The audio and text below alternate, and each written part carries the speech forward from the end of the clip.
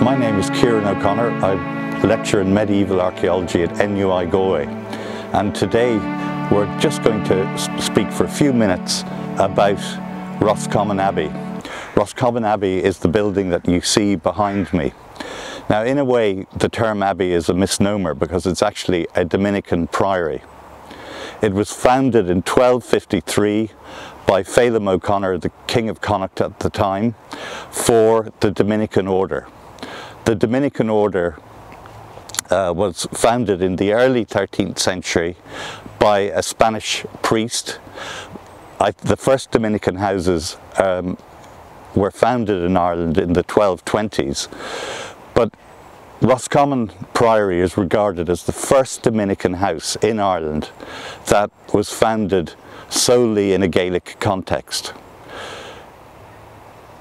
Irish princes, Gaelic Irish princes like Felim O'Conor had patronised the Dominicans before in conjunction with Anglo-Norman lords, for example at Athenry in 1241.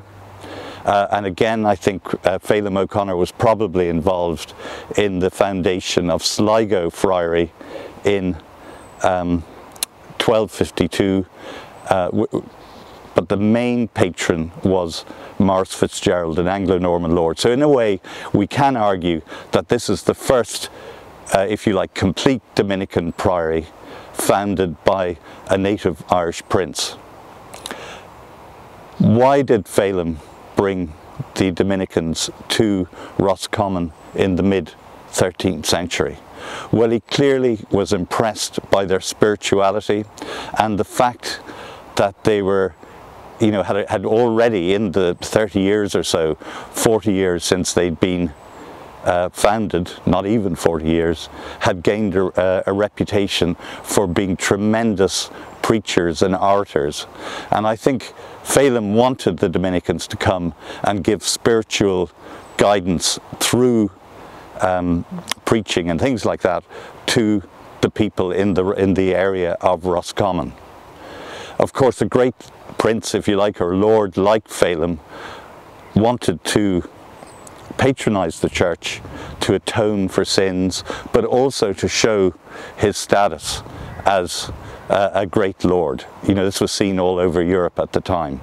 So it's quite interesting, Felim's foundation of Roscommon Priory in the mid-13th century. But why did the Dominicans come to Roscommon? What was in it for them? Well, increasing work is showing that Roscommon, certainly by the 11th or 12th century, if not far earlier, had become a very important monastery. The actual original monastery of Roscommon lay to our north on the site of where the St. Cuman's Church of Ireland church is today. It's clear that there was a lot of intellectual activity being carried out in Roscommon, particularly in the 12th century, under the patronage of the monastery, which adopted the Augustinian rule in the 12th century, but also under the patronage of the O'Conor kings of Connacht. So we think that Roscommon in the mid-13th century, and for at least a century or two beforehand, had become a great centre of learning and also art as well. The Dominicans were associated with learning across Europe at this time. It would also appear that Roscommon, under the O'Conors in the 13th century, had developed into a town. That it was more than just a sort of collection of a few houses. It had actually developed into a small town. And this is kind of interesting because there is one, if you like, scholarly belief that there was little in the way of towns in Gaelic-dominated parts of medieval Ireland, but increasing evidence is showing that that's not the case. So what we have here in 1253, when the Dominicans are brought here by Felim O'Conor, is probably a centre of learning at Roscommon, a centre of metalworking, artistic endeavour. but also an O'Conor administrative centre in this part of their kingdom of Connacht. And we also believe that there was an O'Conor residence on the exact opposite side of town to where we are now, on the northern side, and that may have been a Crannog. So all in all, in the mid-13th century, this was an attractive place for the Dominicans to come and build and start their priory. In terms of its history, the history of the priory is very much that of Roscommon throughout the Middle Ages. We have references to priors of Roscommon becoming bishops of Elphin.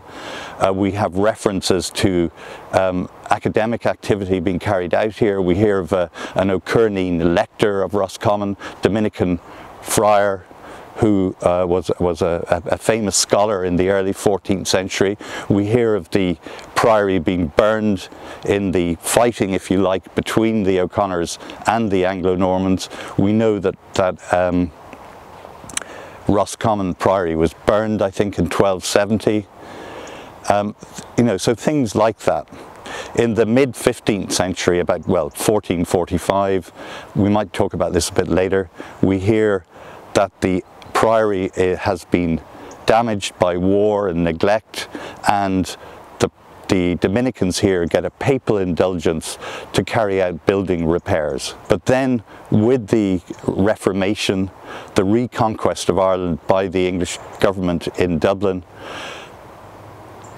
Roscommon Abbey is confiscated from, and the small amount of lands attached to the priory, it's confiscated by the Dublin government and eventually is granted to a new English administrator, Sir Nicholas Malby. The Dominicans seem to have left the priory, but they continued to live in the town of Roscommon, and that community existed well into the 19th century. But for our purposes, after about 1570 or so, the priory here was laicized, if you like, and became the property of various new English settlers. Here we are in Roscommon Priory itself, in Roscommon Abbey. We're actually located at present in its nave. Now the thing about abbeys and friaries and priories, and for that matter castles, they were used for many centuries, and over time new repairs, new features were inserted into the building. So what you actually have is chronological depth within the structure. So as we said just a few minutes ago, the abbey was founded in 1253. It's dedicated in 1257, meaning that it probably took 3 or 4 years to actually build the priory here at Roscommon. There is a 13th century phase, but things change over time, needs, different rituals, things like that. And in the mid-15th century, we find that there is a rebuilding of the priory. This just doesn't happen in Roscommon Abbey, but it happens right across the country. The 15th century saw a lot of building of new friaries and priories and rebuildings of older abbeys and priories like Roscommon. What do we know about the Dominican friars who actually lived at and served and worked at Roscommon Priory? We have references to them in the historical sources, particularly in the native annals. And in terms of their status, the priest friars tended to come from the local ruling families, the O'Conors, MacDermots, O'Hanleys, O'Byrnes, and also the old learned families and ecclesiastical families of pre-Norman Ireland, like the O'Conors and O'Dignans. So in a general sense, all are equal in the eyes of God, but some are more equal than others. The priest friars, the actual Dominican friars, tended to come from the upper echelons of society. There were also lay friars, and we do occasionally hear of them. And mostly they come from a lower status background. That's what I meant in one sense. All are equal in the eyes of God, but some are more equal than others. So basically lay friars tended to come from lower status backgrounds, and they did the manual work and odd jobs, if you like, around the priory, while the priest friars tended to do, say mass every day, preach to the laity,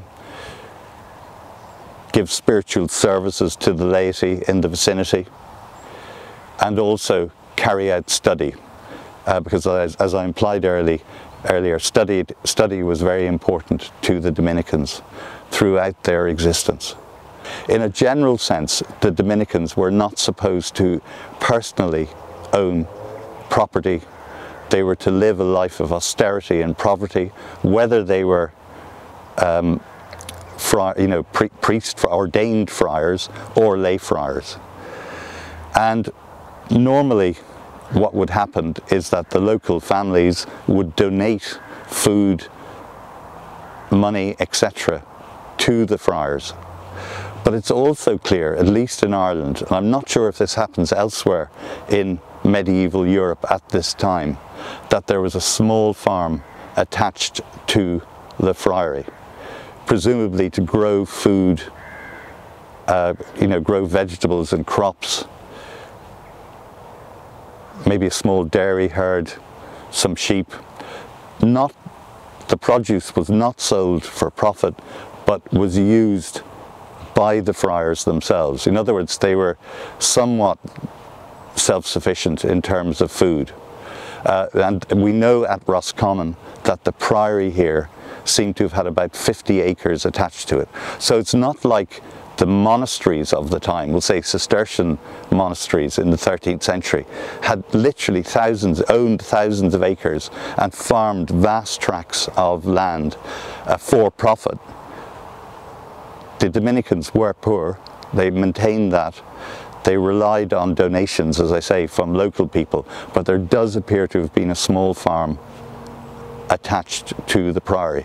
And that might be a little different to what was happening, at least in places like England or Eastern Ireland at the time. At the west end of the priory church, the west gable. Now remember I said a couple of minutes ago that we can see two architectural phases in this particular church.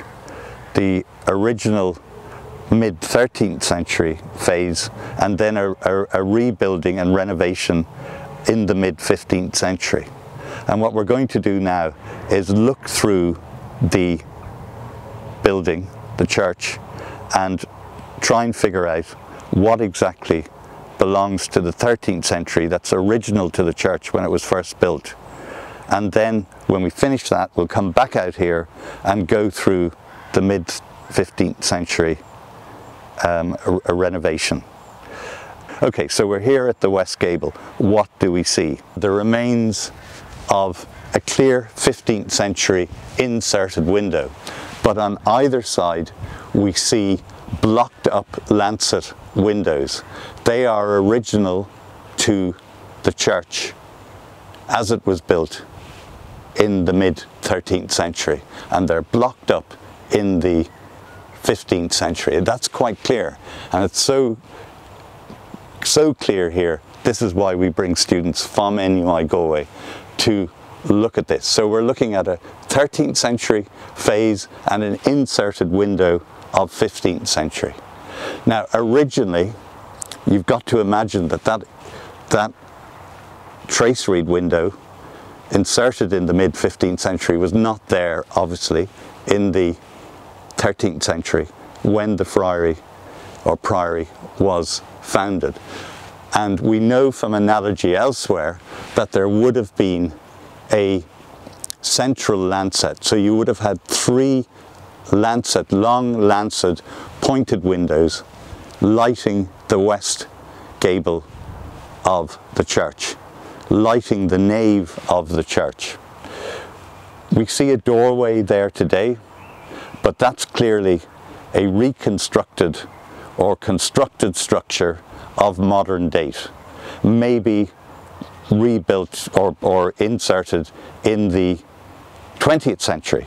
We're not quite sure at Roscommon if there was originally a doorway at the western end of the church, because we know from antiquarian sources that there was a doorway on the northern wall of the nave of the church. We're now going to go into the nave and look at it. So the main thing there is 13th century lancets blocked up in the 15th century with an inserted window in at that time in the mid 15th century, destroying the central lancet. Okay, we're moving into the nave.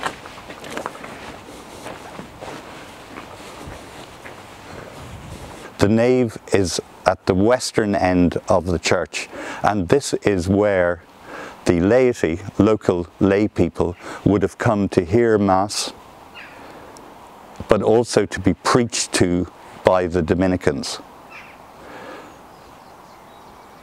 The thing about this particular nave is it has a unique feature, and that is it has an aisle to on its northern side. So in terms of internal area, this nave is very large. And you know, when we were working here, we were thinking, okay, the nave is where the laity came, and where, you know, the Dominicans preached to the laity from a pulpit behind me, and also obviously Mass, they heard Mass here, things like that. Why is the nave so big? Because normally the nave of a Dominican, or for that matter a Franciscan friary, who are also a mendicant order like the Dominicans, was usually long and narrow. Here it has an extra aisle, if you like, attached onto its northern side. People will say, well, is that 15th century? Is that part of the renovation of the 15th century? No, it's not. It was original to the mid 13th century church. And it seems to me that perhaps one of the reasons why there's such a large nave was that both the Dominicans and Felim O'Conor, as King of Connacht, their patron and founder, realised that because Roscommon, not only was there a nucleated town, you know, settlement at Roscommon, but also that it was a centre of pilgrimage, and that at certain times of the year, large amounts of people visited Roscommon. We also think that the parochial system in the Diocese of Elphin in the 13th century was not as organised as dioceses further east.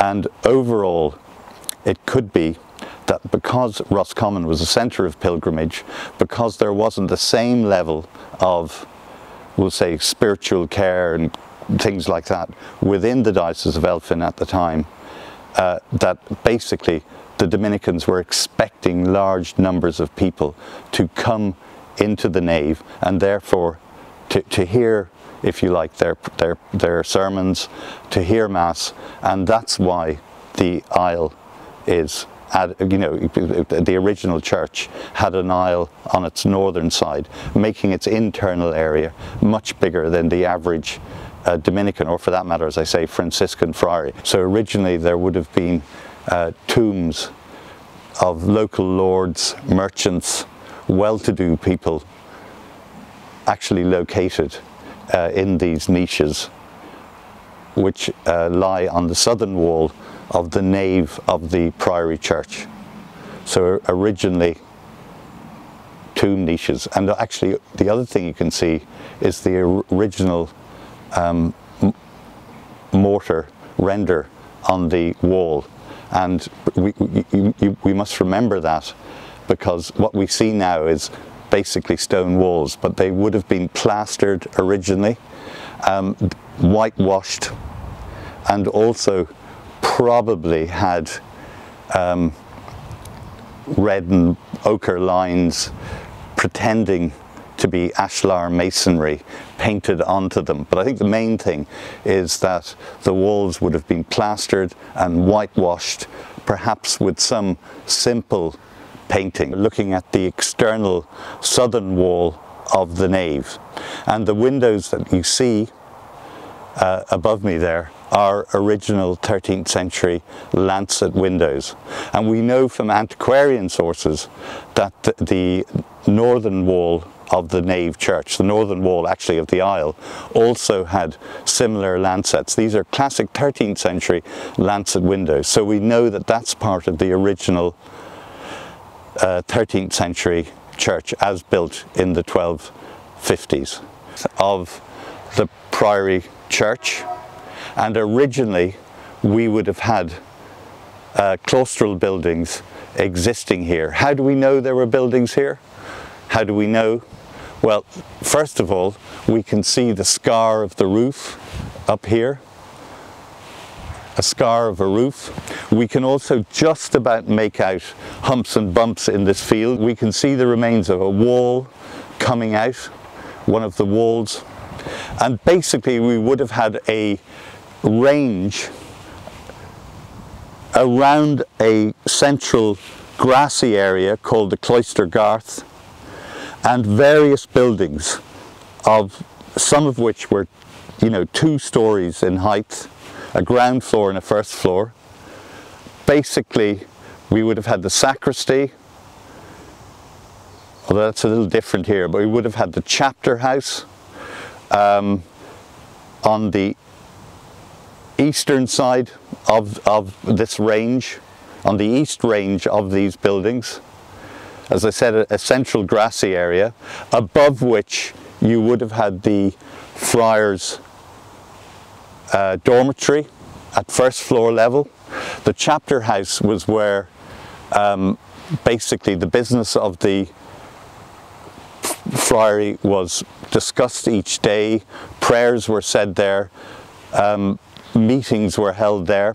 And what's interesting about the chapter house at Roscommon, and indeed this whole area, is that the discovery program carried out geophysical survey here about 10 years ago, and they picked up the walls, the foundations of this range, the claustral range to the south of the priory church, but they showed that the chapter house jutted out eastwards and was actually quite a large chapter house in comparison to other chapter houses in Ireland, in 13th century Ireland. And that may be an indication that there were quite a few Dominican friars and lay friars at Roscommon at that time. What else? On the southern side of this range, you would have had the kitchen and the dining room, the friars' dining room. And also we probably had garderobes or lavatories as well somewhere in the vicinity. Probably that southern range did not have, was not of 2 floors, it was only a ground floor. Kitchen and refectory, where the friars would have ate. Again, the tables ranged around the wall, probably with a lectern in the middle, and the friars would listen to one of their brethren read from the Bible or Gospel or whatever during mealtime. And then where we are at this, on this western side, you would have had cellars, where food and things like that was stored, and then at first floor level we would have had the accommodation for the lay friars. And we can see that there's a blocked up doorway behind me where the lay friars would have filed into the church at night during night offices. We're now in the choir of, or chancel of, the priory church.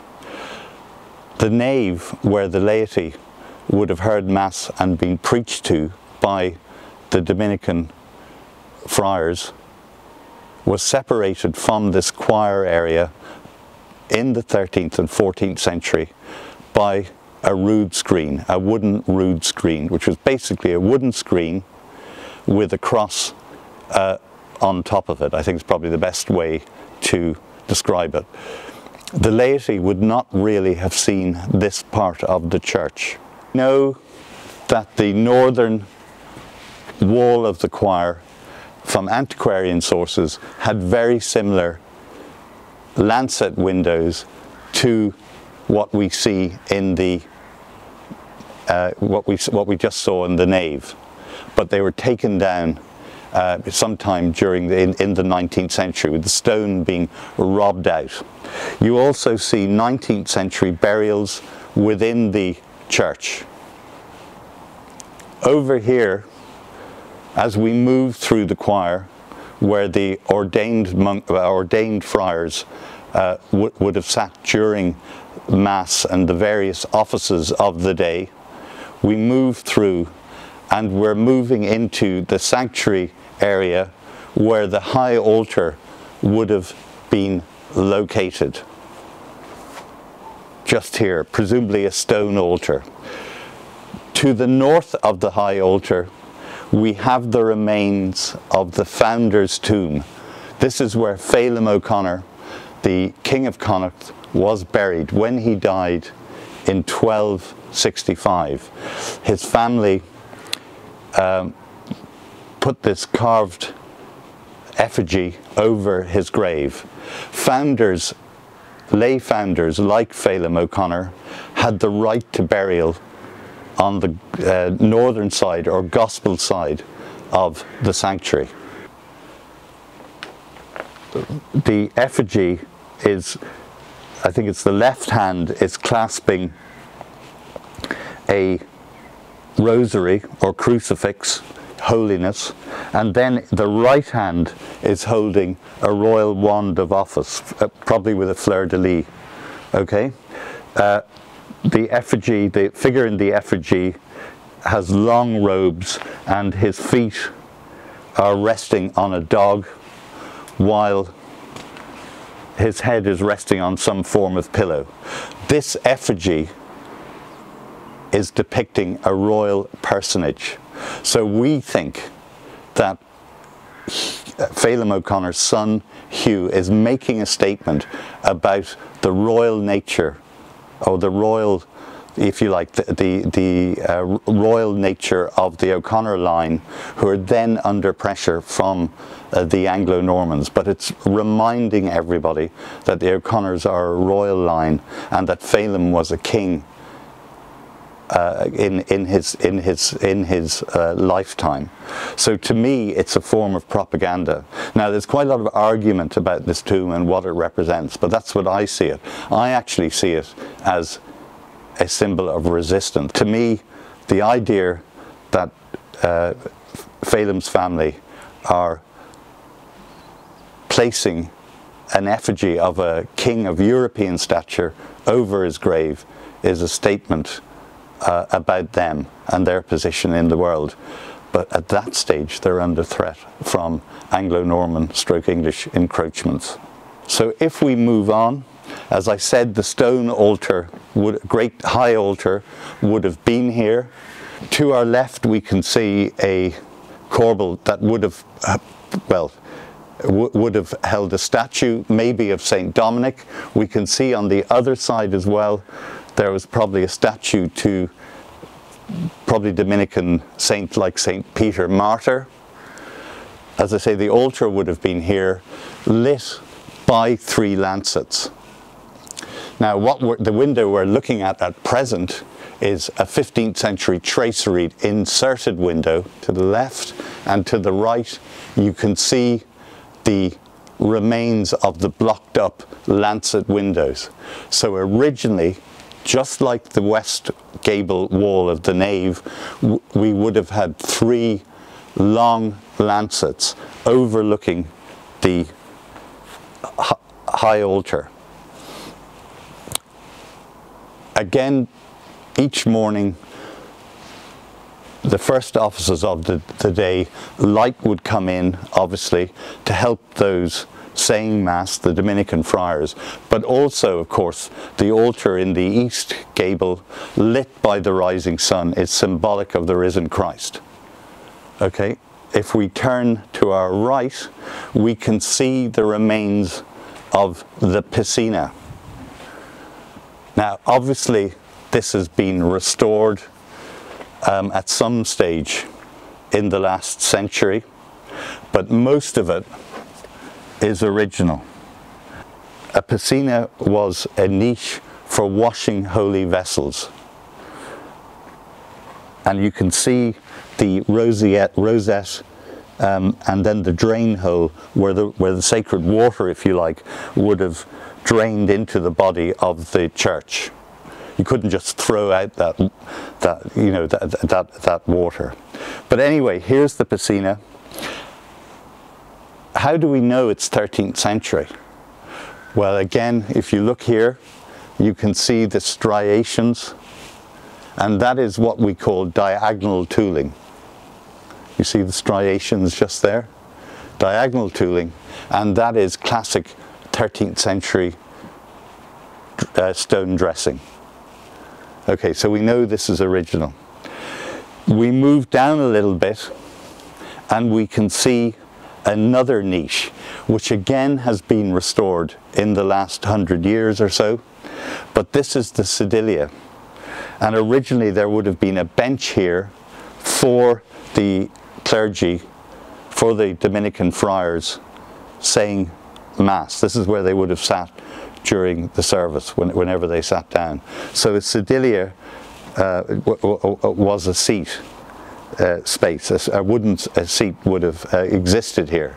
If we move down this southern wall of the choir, we see the remains of one side of a doorway, and we believe that to be the part of the doorway into the sacristy, which would have lay to the south of the original friary. The sacristy would have been where the holy vessels and vestments and books used in Mass and the various offices that the Dominicans would have carried out during the day and night. I mean, they were getting up a couple of times during the night as well to say various offices, but the sacristy would have lain directly to our south, behind the sedilia. And that's it. What's interesting about the sacristy in this building is that there appears to have been a room overhead, and it's been argued by my colleague Dan Titch-Tyler, who did the reconstruction drawings for the guidebook, that room, because it was well lit, you know, with an east and south facing, would have possibly maybe been a scriptorium, but that's maybe interesting. So going down the wall, we see a blocked up doorway, and that was the doorway from the church into the claustral buildings to our south. So what were the claustral buildings?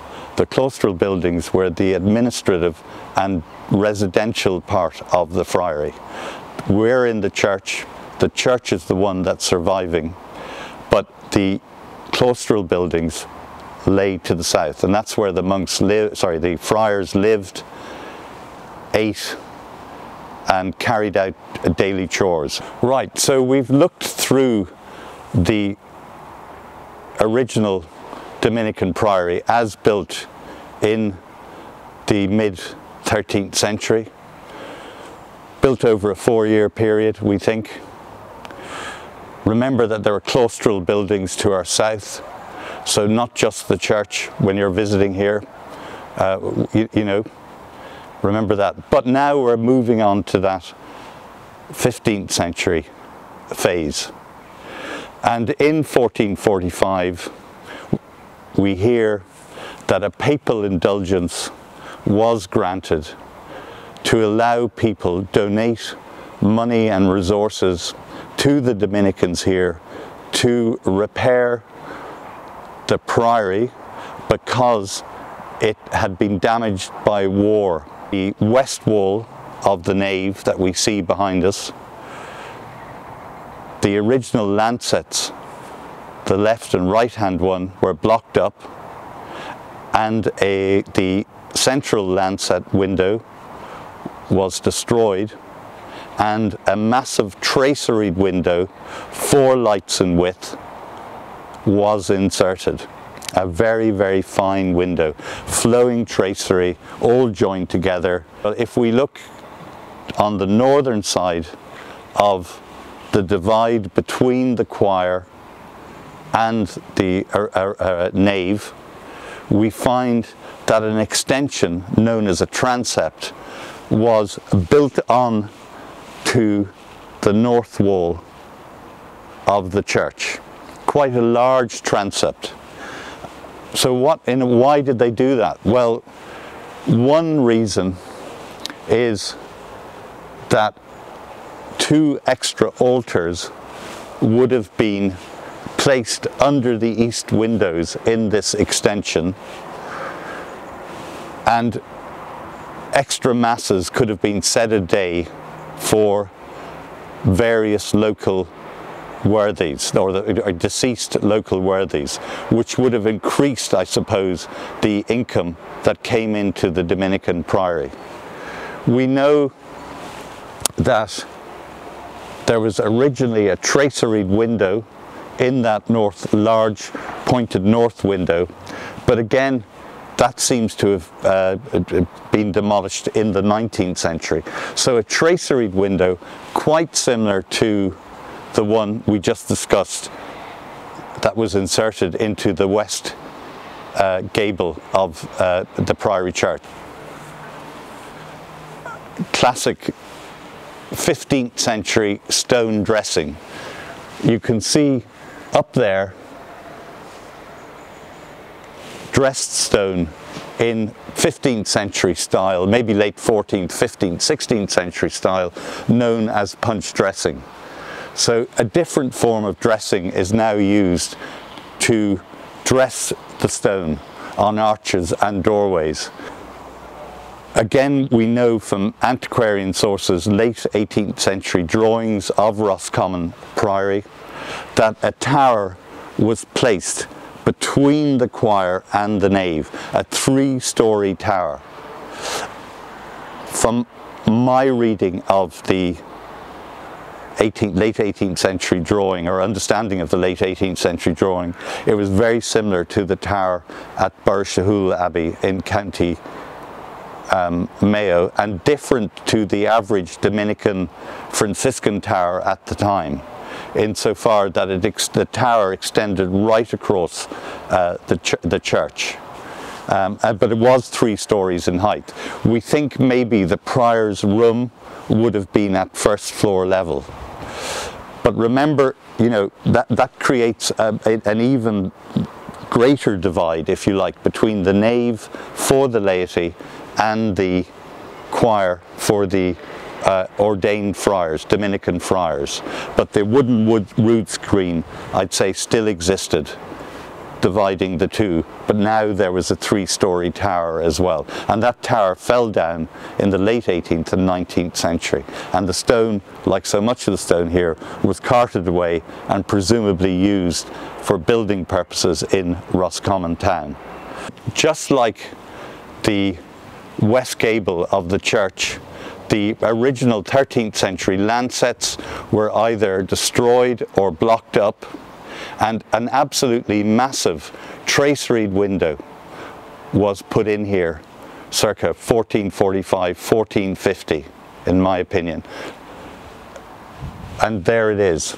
Now originally it was 5 lights in width, and a whole load of sort of flowing tracery would have existed in its sort of upper bits. Okay, so a very fine window was inserted. We also see something else. The sedilia was clearly, work was carried out on it, and these finials that we see just here, carved finials, are also 15th century work. We think again, we're not 100% sure, but we think again sometime around the middle of the century. Now lastly, we come back to the founder's tomb, and as I said to you, this frontal does not belong to Felim O'Conor's tomb. It comes from another tomb, and when we look at its detail, we realise that it is also late medieval in date, possibly 15th century. Our feeling is that it's the end parts, the two end parts, we can see they're not joined together, of a tomb that maybe existed in the transept, and it was just moved here when this whole area was restored in the late 19th century. Let's just summarize then 15th century rebuilding. We know that windows were inserted in the east gable above the high altar, the west gable as well, another one. A transept was built on the northern side of the priory church. We have a very fine 3-story high tower built between the choir and the nave. We have evidence of a very finely, ornately carved tomb, which, by the way, may be the tomb of Tig O'Conor Rowe. We also have strong hints that the claustral area was partly rebuilt. The buildings to our south, of which only really the foundations can be seen today. Okay, what does all this mean? Well, one of the things about places like Roscommon that lay in Gaelic Ireland, in other words, the parts of Ireland that remained under the control of Gaelic princes, native Irish, Gaelic Irish princes and lords, is that we have very little in the way of detailed surviving socio-economic documents. The equivalent of, we'll say, of manorial extents or inquisitions post-mortem. There isn't a lot of really detailed information, okay? And this has led some people to say, we're talking about Roscommon, but specifically say about Gaelic Ireland, that somehow it was not terribly well developed in the 15th century. Specifically, somebody said because there's no references or real references to much in the way of economic activity at Roscommon in the 15th century, nothing really was happening. Now, firstly, we can say that from the point of view, the physical remains of the priory, that this was not the case. To be able to carry out that level of rebuilding in the 15th century, remembering that the Dominicans had little in the way of property themselves, is an indication that Roscommon and its area possessed the resources and wealth. The archaeology is showing us that there was massive rebuilding here, and that is an indication of wealth in the area in the 15th century. So Gaelic Roscommon, under people like the O'Conors and McDermotts, was a much richer place than, we'll say, the surviving documents would suggest. So that's the importance of what we're looking at here. I mean, I might add that Leask, looking at the window over my head, Leask, the great architectural historian of 20th century Ireland, reckoned that the east window at Roscommon, as inserted into the east gable above the main altar in the 15th century, was one of the finest windows in the country. Now that's fantastic. But that's an indication, has to be an indication of wealth. So if you like, archaeology, the architecture is telling us something different and telling us more about Roscommon than the historical documents do at the time.